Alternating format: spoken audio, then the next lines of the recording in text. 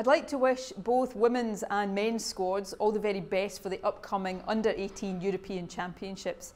It's hugely encouraging that hockey has continued to grow in Scotland since the 2014 Commonwealth Games, both in terms of people playing and also in the number of qualified coaches.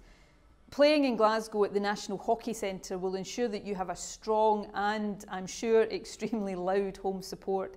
Recent events such as the Open at Troon and the Homeless World Cup in Glasgow proves that we in Scotland really do love our sport. I'm confident that the home crowd will feel like you have an extra player on the pitch, and I hope it inspires you to run faster and keep going to the end and to get that winning goal or the last penalty flick. The coming weeks will prove to be a great test of international hockey, and I'm sure that your training and your dedication will bring the best out of you when you pull on that Scotland jersey and you cross the white line onto the pitch.